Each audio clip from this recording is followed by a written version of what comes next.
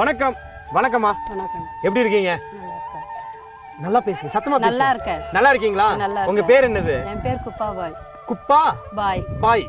என்ன குப்பா பாய்ன்றீங்க? பேர் கரெக்ட்டா இதே பேர்? உண்மையான பேர் குப்பு. பேர் வந்து ஃபுல் நேம் வந்து ஸ்கூல்ல படிக்க சொல்ல குப்பா பாய்னு கொடுத்தாங்க. உங்க பேருக்கு என்ன அர்த்தம்? பொண்ணு இல்லாத பிறந்த பிறகு குப்பியில பெரட்டி மூக்கு குத்தி அப்ப பேர் குப்பா பாய் பேர் வச்சாங்க எங்க அப்பா. ஓ அப்படியா? ஆமா. சோ உங்க கூட பிறந்தவங்க யாருமே வந்து இல்ல, பசங்க யாருமே இல்ல. 3 புள்ள எங்க அம்மா பையன்.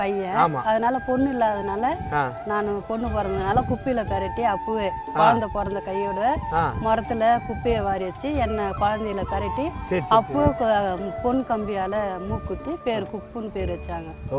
ஸ்கூல்ல குப்புன்றது கிண்டல் பண்ணுவாங்கன்றதுனால குப்பாபாய் என்ற நேம் கொடுத்தாங்க. Okay okay, super super. குப்பாபாய் அப்படின்றது வந்து இந்த விடுதலைக்காக போராடின அந்த வீரங்க அவங்களோட பேர் கூட கிட்டத்தட்ட இந்த மாதிரி தான் சிமிலரா. நான் கூட அவங்களோட ஞாபகமாக தான் வச்சிருக்காங்க போல அப்படின்னு நினைச்சேன். இன்னைக்கு வந்து சின்னமண்டலி அப்படின்ற ஒரு கிராமத்துக்கு வந்திருக்கிறோம். அந்த ஏரியா மக்கள் வந்து நம்மளுக்காக நிறைய ரெசிபிஸ் எல்லாம் வந்து ஒவ்வொரு நாளுமே வந்து செஞ்சு காமிச்சிட்டு இருக்காங்க. அந்த வகையில் இன்னைக்கு நீங்க என்ன நம்ம வியூவர்ஸ்க்கு செஞ்சு காமிக்க போறீங்க? முடக்கத்தா துவையல். அடா, முடக்கத்தான் துவையல். ஆமா, ரொம்ப உடம்புக்கு நல்லது இல்ல? முடக்கத்தான் கீரை வந்து பாத்தீங்கன்னா உடம்புக்கு நல்லது. மூட்டு வாதம், இடுப்பு வலி, கழுத்து நரம்பு வலிக்கிறது இதெல்லாம் சாப்பிட்டா துவையல் அரைச்சி சாப்பிட்டா உடம்புக்கு நல்லது. இன்னும் சிட்டில இருக்கிறவங்க நிறைய பேருக்கு முடக்கத்தான் கீரை எப்படி இருக்கும்னே தெரியல. அது எப்படி கொஞ்சம் அது எப்படி இருக்கும்? இலை வந்து 3 இலை மாதிரி பிரியும். ஓகே ஓகே, ஒரே இலையா இருக்காது. நான் அது வறுத்து வச்சிட்டீங்க. ஓகே ஓகே, பரவாயில்ல. அதனால 3 இலையா இருக்கும். அதை கிள்ளி வச்சோம்னா அது இந்த இடுப்பு வலி, மூட்டு வலி, கழுத்து நரம்பு, இது கை வலிக்கெல்லாம் அதை அரைச்சி துவையல் அரைச்சி சாப்பிட்டோம்னா அவ்வளவு நல்லது உடம்புக்கு. ஆமா, நீங்க வீட்ல ரெகுலரா காரக்குழம்பு வைப்போம். ஓ, இதுக்கு வந்து தொட்டு சாப்பிடுறதுன்னா காரக்குழம்பு வச்சு சாப்பிடலாம். காரக்குழம்புக்கு இதை தொட்டு சாப்பிடலாம். அப்படி கிடையாது. காரக்குழம்பு வைக்க சொல்ல கீரையை போட்டோம்னா அது குழம்பு. இது தொகையில் வந்து சாதாரணமா எல்லாமே சாப்பிடலாம். குழம்புல சாப்பிடலாம், சாம்பார்ல சாப்பிடலாம், காரக்குழம்புல சாப்பிடலாம், தொகையில் வந்து சாதத்துல. தோசை வேணும்னா தோசையில சாப்பிடலாம், நல்லா இருக்கும். இட்லிக்கும் சாப்பிடலாம். விரும்பி சாப்பிடுறவங்க பெரியவங்க சாப்பிடுவாங்க. ஆனா குழந்தைங்க சாப்பிடாது. கொஞ்சம் ஒரு மாதிரி இது கசப்பா இருக்கும். சரி சரி சரி, அப்படின்றதுனால கொஞ்சம் ஓரளவுக்கு கொஞ்சம் கசப்பா இருக்கிறதுனால குழந்தைங்க சாப்பிட மாட்டாங்க. பெரியவங்க சாப்பிடலாம். முக்கியமா நம்ம வந்து பசங்க சாப்பிடுறத விட பெரியவங்க சாப்பிட்டோம்னா நல்லா இருக்கும், உடம்பு நல்லா இருக்கும். ஆமா, நல்லா இருக்கும். சோ நீங்க வீட்லயும் ரெகுலரா நீங்க செய்யணும். ஓகே. சோ இப்போ அது எப்படி பண்றதுன்னு நிறைய பேருக்கு தெரியல. நீங்க ஆல்ரெடி செஞ்சு வச்சிருக்கீங்க. அது எப்படி இந்த பதத்துக்கு இப்ப என்ன பண்ணிருக்கீங்க? கடுகு, மிளகு, சுக்கு, பூண்டு மொத்தம் போட்டு வதக்கிட்டு காஞ்ச மிளகாய் கூட போடணும். அந்த கீரையை வதக்கி வச்சுட்டு இருக்கேன். புளி கொஞ்சம் போட்டுக்கணும். எல்லாத்தையும் வதக்கி வச்சுட்டு அம்மியில வச்சு அரைப்போனாங்க.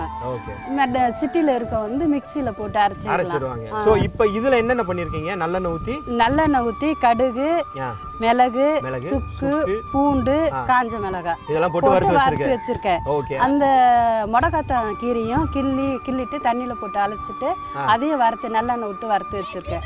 அது அம்மியில வச்சு அரைக்கணும். இப்போ நம்மள்ட்ட இருக்கிறது அம்மியில வச்சு அரைக்கணும். சோ இது வந்து முடக்கத்தான் கீரை நல்லெண்ணெயில போட்டு வறுத்து வச்சிருக்கேன். கூட வந்து புளியும் இருக்கு. இந்த பக்கம் வந்து நீங்க வந்து இதுல கடாயில நல்லெண்ணெய் போட்டு பூண்டு, கடுகு, சுக்கு, மிளகு, காஞ்ச மிளகாய் போட்டு வறுத்து வச்சிருக்கேன். இப்ப அம்மியில வச்சு எல்லாத்தையும் வச்சு அரைக்கணும். இந்தாங்க அரைங்க.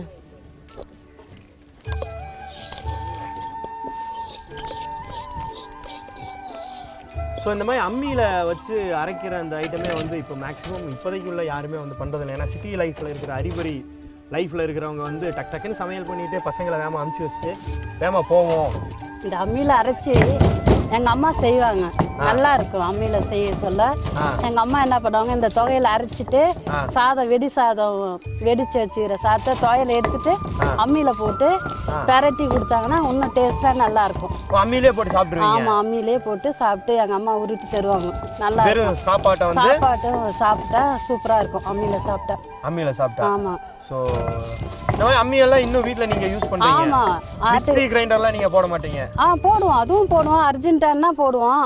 இப்ப எல்லா வேலையும் முடிஞ்சிச்சு, அதனால அம்மியில செய்வோம். அப்பெல்லாம் ஸ்கூல் பசங்களை ஸ்கூல் அனுப்ப சொல்ல அம்மிலாம் அரைச்சின்னு இருக்க முடியாதுல்ல, அப்பெல்லாம் யூஸ் பண்ணுவோம் மிக்ஸி கிரைண்டர் எல்லாம். இப்போ வீட்டுல தான் இருக்கோம், அதனால அம்மியில அரைச்சிடும். டைம் நிறைய இருக்குது அப்படின்றதுனால. இன்னும் கூட வந்து கிராமங்கள்ல வந்து என்ன அப்படின்னா உங்களை மாதிரி இந்த சின்ன மண்டலி அப்படி போன்ற கிராமங்கள் இருக்கிறதுலாம் இன்னும் அம்மியில அரைச்சுதான் வந்து மீன் குழம்பு, கருவாட்டு குழம்பு, சிக்கன் குழம்பு அந்த மாதிரி எல்லாம் வைக்கிறாங்க. நீங்களும் அந்த மாதிரி தான் வைப்பீங்களா? ஆமா, அதான் டைம் இருந்தா வைப்போம், டைம் இல்லைன்னா மிக்ஸி தான். ஆமா, எப்பயுமே வந்து அம்மியில அரைச்சு வைக்கிற குழம்பு, துவையல் இந்த மாதிரி விஷயங்களுக்குலாம் ரொம்ப டேஸ்ட் அதிகமா இருக்கும் சொல்லுவாங்க.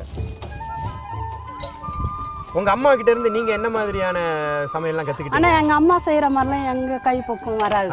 எங்க அம்மா நல்ல சமையல் நல்லா பண்ணுவாங்க. என்னென்ன அந்த காலத்துல எங்க அம்மா வெறும் தோரம்பருப்பு சாம்பார் வைப்பாங்க, மிளகு போட்டு, அவ்வளவு நல்லா இருக்கும் கை பக்குவம். அவ்வளவு டேஸ்டா இருக்கும். ஒவ்வொருத்தவங்களுக்கு கை பக்குவம் அமையறதுன்னு சொல்லுவாங்க. களி கலருவாங்க. களி கலர்னா கத்திரிக்காவும் பருப்பு போட்டு சொஜ்ஜி மாதிரி பண்ணுவாங்க, அது சூப்பரா இருக்கும். உங்களுக்கு எத்தனை பசங்க? எனக்கு 2 பொண்ணு 1 பையன். 2 பொண்ணு 1 பையன். எல்லாத்துக்குமே கல்யாணம் பண்ணி வச்சிட்டீங்க? ஆமா, முடிஞ்சிச்சு. நீங்க உங்க பசங்களுக்கு எல்லாம் சொல்லி கொடுத்திருக்கீங்களா உங்க பொண்ணுக்கெல்லாம் சமையல்? இப்ப போய் அவங்க கத்துக்கிட்டாங்க.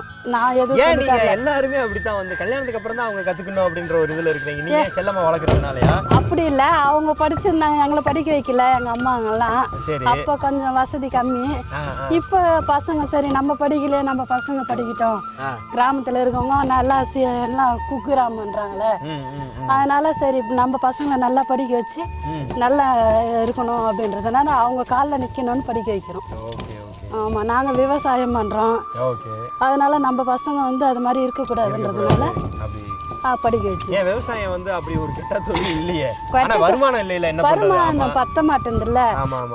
மெயின் தண்ணி தான், தண்ணியே இல்லையே, தண்ணி தான் வேணும். ஆமா, அதெல்லாம் இருக்குது. ஆமா, அதனால ரொம்ப சந்தோஷம்.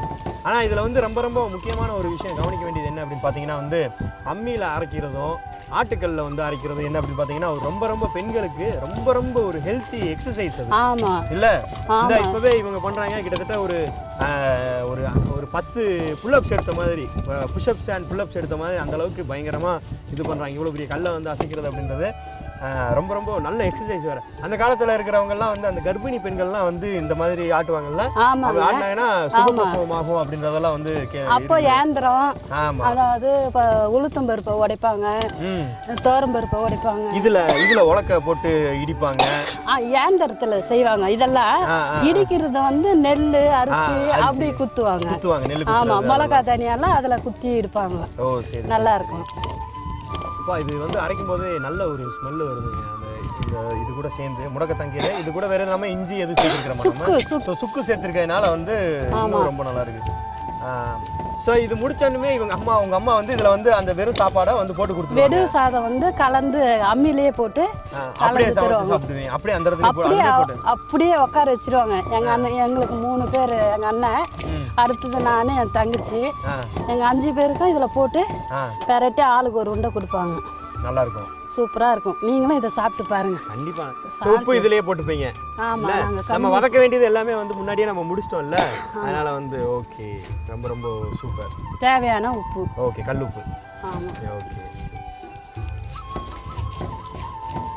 ஸோ இன்னைக்கு வந்து இது மட்டும் இல்லாம நம்மளுடைய அம்மா என்ன பண்ண போறாங்க அப்படின்னு பாத்தீங்கன்னா, இதுக்கு அடுத்து வந்து என்ன மாங்காய் பச்சடி வேற வந்து செஞ்சு காமிக்க போறாங்க. ஸோ இது வந்து ஒரு பக்கம் இப்படி பண்றோம். அடுத்து வந்து மாங்காய் பச்சடி எப்படி பண்றது அப்படின்றதையும் அவங்கள்ட்ட கேட்டு தெரிஞ்சுக்கலாம். ஸோ இது மாங்காய் பச்சடியும் நம்ம இந்த துவையலும் எப்படி இருக்குது அப்படின்னு ரெண்டையும் ஒண்ணா வந்து நம்ம டிஸ்பிளேல பார்த்தோம்.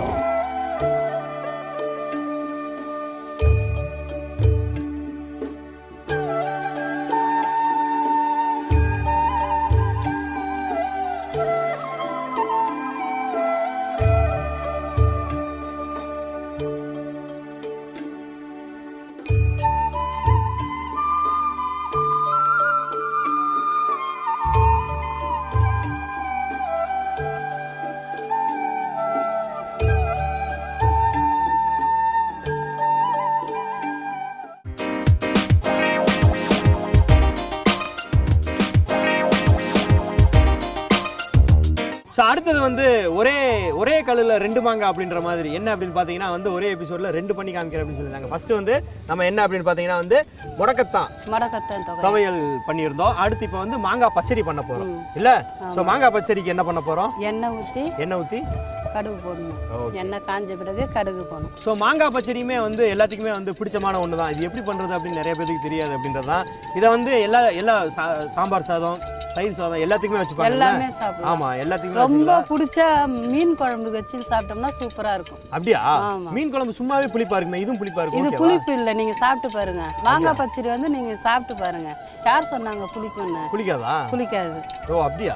ஆமா. ஸோ இதுல வேற என்னென்ன சேர்ப்பீங்க? இப்ப எண்ணெய் ஊத்திருக்கேன்.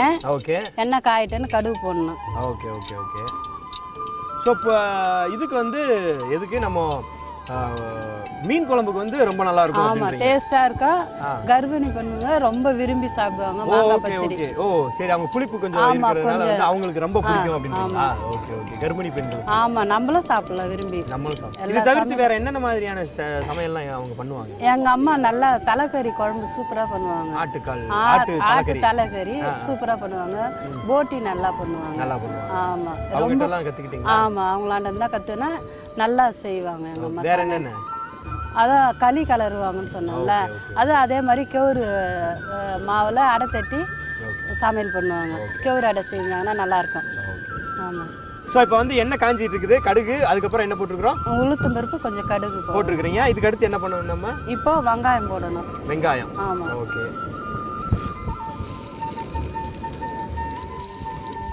ஸோ எண்ணெய் வந்து என்ன மாதிரி எண்ணெய்ல ஊற்றலாம்? நம்ம இது யூஸ் பண்ணிக்கலாம், ரீபண்ட் ஆயில். நல்லெண்ணெயில பண்ணலாமா? அதுவும் நல்லா இருக்கும். ஆனா அது வந்து தொகையலுக்கு தான் நல்லெண்ணெய் யூஸ் பண்ணுவோம். நல்லா இருக்கும். தொகையல் பண்றதுனால அந்த அந்த முடக்கத்தான் வாசனைக்கும் அந்த எண்ணெய்க்கும் நல்லா இருக்கும். இது பண்ணோம்னா கொஞ்சம் வாசனை வரும். ஒவ்வொருத்தரும் சாப்பிட மாட்டாங்கல்ல நல்லெண்ணெய், அதனால எண்ணெய் ரீபண்ட் ஆயிலோ சன்ஃப்ளவரோ வேற எதுனா அந்த எண்ணெயில தாளிக்கிற எண்ணெயில செய்யலாம்.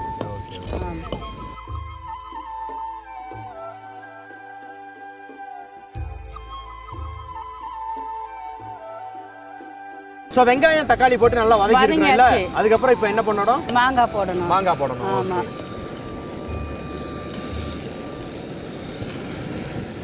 சோ இது காரத்துக்கு நம்ம வேற எதுவும் போடணும்? காரத்துக்கு என்ன போடணும்? காரத்துக்கு கொஞ்சம் மஞ்சள்தூள், உப்பு, மிளகாய்த்தூள் போடணும். ஓ அப்படியா? ஆமா. சோ காரமும் இருக்கும். அதுக்கு அப்புறம் வேற என்ன போடுவீங்க? உப்பு, இனிப்பு, வெல்லம். வெல்லம் போடுவீங்க? ஆமா.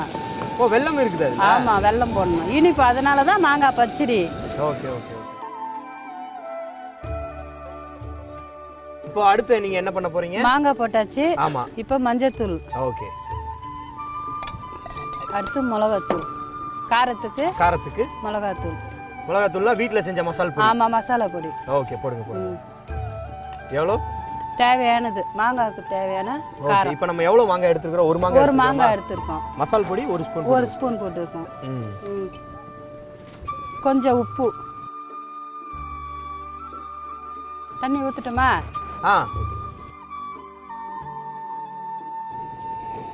சோ இது நல்லா வதங்கணும் இல்ல? ஆமா.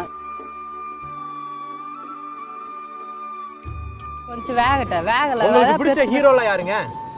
எனக்கு பிடிச்சது கேப்டன் தான், விஜய். நிஜமாவா சொல்றீங்க? உண்மையாவே. ஓ இவங்க எல்லாம் சேர்ந்து அப்படி கிடையாது. கேப்டன் படம் மொத்தமே இப்போதைக்கு சற்று ஞாபகம் வரல. அப்பெல்லாம் இந்த என்ன படம் ராதிகா கூட நடிப்பார் பாருங்க. ஆமா ஆமா. அந்த படம் ரொம்ப, அவங்க கூட நடிச்ச படம் எல்லாம் நிறைய பார்த்திருக்கேன். அப்படியா? ரொம்ப பிடிக்குமா? ஆமா, பேர்லாம் சற்று எனக்கு ஞாபகம் வரல. சரி. கடைசியா கேப்டனோட படம் என்ன படம் பாத்தீங்க? விருதகிரி, வல்லரசு பார்த்தோம். சோ இதெல்லாம் வந்து உங்க பசங்களுக்கு சொல்லி கொடுத்துருக்கீங்களா மாங்காய் பச்சடி எப்படி பண்றதுன்னு? அவங்களும் இப்போ அவங்க போயிட்டு அவங்க வீட்டுக்காரருக்கு தேவையானது செஞ்சு தராங்க. நான் சொல்லி எல்லாம் தரல. இப்போ உங்களுடைய சமையல் அவங்க பண்றாங்களா வீட்ல, இல்ல அவங்களே சொந்தமா கத்துக்கிட்டாங்களா? ஆமா, நான் செய்யற மாதிரி அவங்க செய்யறாங்க. ஆமா. ஆனா வீட்ல இருக்கிற வரைக்கும் நீங்க எதுவும் சொல்லி கொடுக்கல? ஆமா, அதெல்லாம் சொல்லி தரல. ஓகே. என் சமையல், எங்க அம்மா சமையல் எனக்கு பிடிக்கும். என்னோட சமையல் எங்க மருமக. உங்க பசங்களோட சமையல் நீங்க சாப்பிட்டுருக்கீங்களா? அவங்க பண்றதுல உங்களுக்கு எது ரொம்ப பிடிக்கும்? அவங்க சமையல் பண்ணது வந்து எங்க பெரிய பொண்ணு இது கடலக்காய் பயிறு துவையல் சட்னி பண்ணுவா இட்லிக்கு, நல்லா இருக்கும். ஓகே. ஆமா. சோ இப்போ வந்து நம்ம ஸ்பெஷல் இன்கிரிடியன்ட்டா வந்து வெல்லம் சேர்க்கணும். வெல்லம் சேர்க்கணும். ஓகே. இது எந்த மாதிரி வெல்லம்? கருப்பட்டி அந்த மாதிரி போட்டுக்கலாமா இல்ல? அப்படி கிடையாதுன்னா வெல்லம் ஒண்ணும். வெல்லம் ஆமா வெல்லம் தான். சோ இது இனிப்பா இருக்குமே, ஒண்ணும் பிரச்சனை இல்லையா? இனிப்பா தான் இருக்கணுமா? அதுக்கு தான் மாங்காய் பச்சடின்றது. இனிப்பு போறதுனால தான் மாங்காய் பச்சடி. ஓ இது வேறயா? Okay okay okay. Super. So வெல்லத்தை போட்டு நல்லா இது ஆமா கிண்டிட்டே இருக்கணும். ஓகே. ரொம்ப ரொம்ப சூப்பரா வந்து மாங்காய் பச்சடி தயாராகிட்டு இருக்குது. இதுக்கு முன்னாடி என்ன அப்படின்னு பாத்தீங்கன்னா வந்து முடக்கத்தான் கீரை துவையல் வந்து ஆல்ரெடி நம்ம பண்ணதை பார்த்தோம். ரெண்டையுமே சேர்ந்து டிஸ்பிளேல எப்படி இருக்குது அப்படின்றதெல்லாம் நம்ம பார்க்க போறோம். ஸோ ஆல்மோஸ்ட் எல்லாமே ஓகே ஆயிடுச்சு. ஸோ ரெண்டையும் டிஸ்பிளேல பார்த்துடலாம்.